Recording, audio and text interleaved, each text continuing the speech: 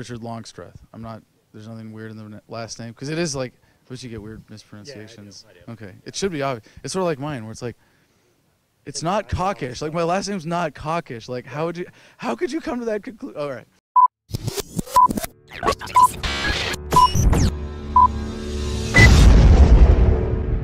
Hey everybody, this is Adam Kokesh here at the Libertarian Party of Arizona State Convention in Tucson. I am joined by Richard Longstreth, and aside from being the Region 1 representative on the LNC, you have a couple other titles in the party. What other responsibilities have you taken on with the LP, Richard? Sure. So currently, in addition to being the LNC Region 1 rep, I'm also the alternate to the National Platform Committee, as well as a full participating member on the Bylaws and Rules Committee, and active participant on the Affiliate Support Committee.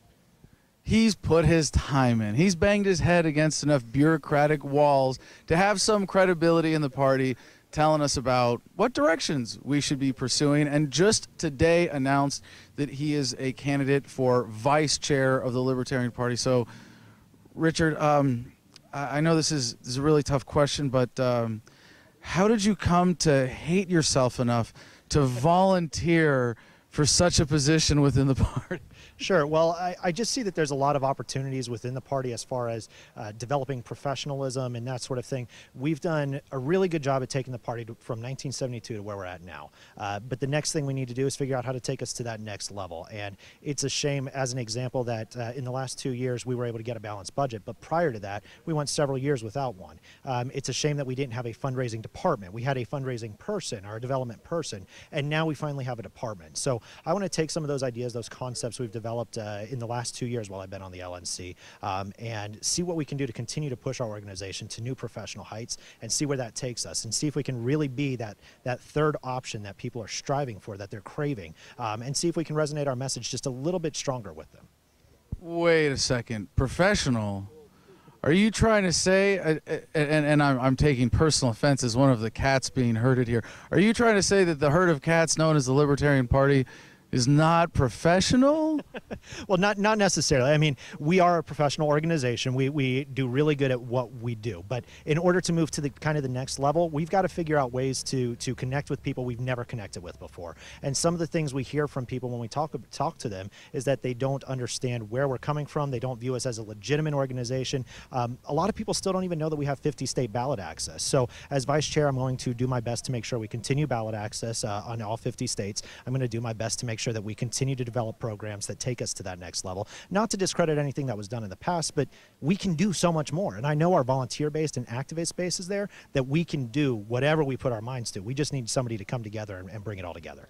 So about that, you know, the average American voter isn't going, hey, I'd support the Libertarian Party, but they're not professional enough. Obviously, that's not the point. You know, people are looking for politicians who are genuine, who are authentic, who can represent them by generally respecting their freedom, and that's the ultimate pitch of the party of principle, of us, the Libertarians, to say, your rights should be respected.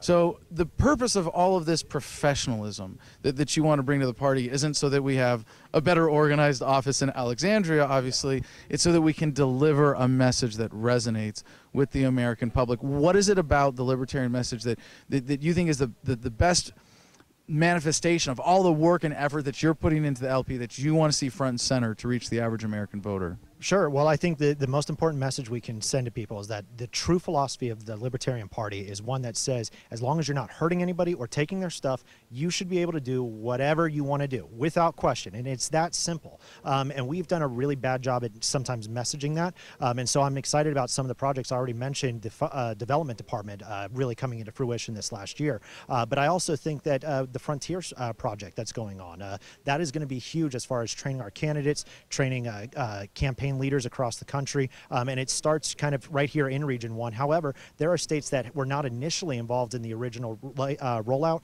that have now started to show interest. Colorado is one of those that heard about it, talked with Apollo Pazel, who's running kind of that program, and has been able to then take it and say, well, we like that idea so much, we're going to start to integrate it. And those are the things that, when I talk professionalism, that I want people to see, that's what we need to move to. That's how we need to improve ourselves. And with that, as we continue to spread that message, people will realize that our philosophy is elect us, that way we can leave you alone. And that's where we need to get to, is really making sure that we have clear, concise ways to communicate that.